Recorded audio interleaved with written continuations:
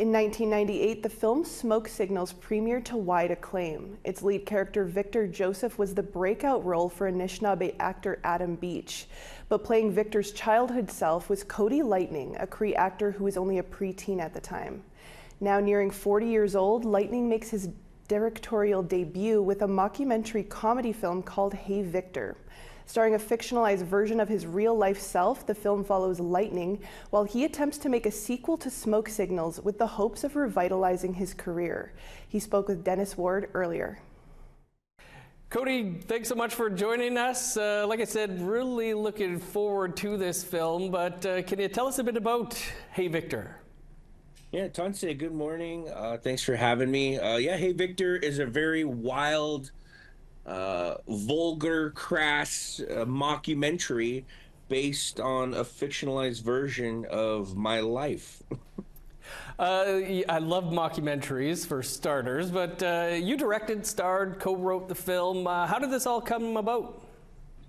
So it was a joke amongst friends of mine and myself about 15 years ago when I was living down in the States. I was living in Boise, Idaho at the time, and with some filmmaker friends of mine, and it was just a joke of a child star well into his late 20s, early 30s that just thinks he's the king, so to say, and just rambunctious and obnoxious, getting kicked out of establishments and just thinking he's this child star that's just like still an A-list actor.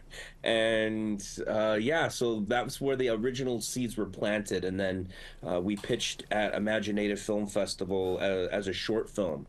I just thought it'd be fun to get Simon Baker and myself to do something, the two child actors of Smoke Signals, 20 years later in their lives, as a joke, again, just to make a short film for like a week or two and throw it around to some festivals and have fun with it.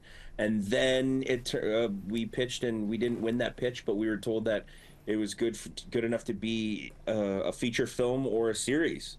So we got to work, pumped out the script, and got everyone involved that's in the film, and we had a blast making it. Obviously, you've been around the industry since you were a child. Was it difficult to get this movie financed and made? I mean, so here's the thing with our funding. It was tricky because we were all one off on the checklist, right, to get funding. So for me, I've been in films ever since I was a little boy, but never directed. So, and then my co-writer Sam has published books, but never a script. One of my producers, Josh, has produced several plays, but never a feature film. So we were all one off from this checklist, but we were, tenacious enough, and we were, we didn't give up. And so Telefilm hopped on board and said, we'll gamble on you guys and we'll fund this thing. And, they hopped on board. So thanks to Telefilm for that.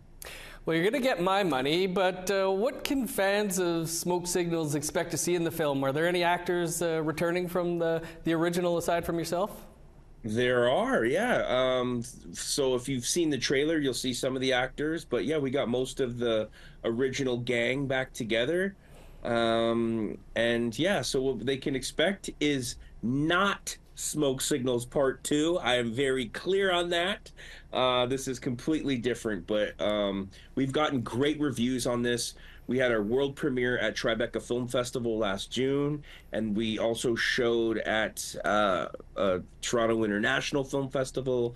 We were Toronto International Film Festival's top 10 movies of 2023.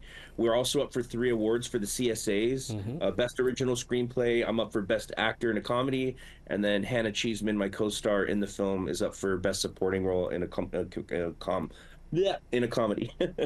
Yes, very much a big congrats on the CSAs and everything that's been happening. Those are some huge festivals. Cody, like I said, super excited to see this. The trailers are hilarious. Appreciate you taking some time for us to talk about it. Thank you so much. Have a good day. Thanks for having me.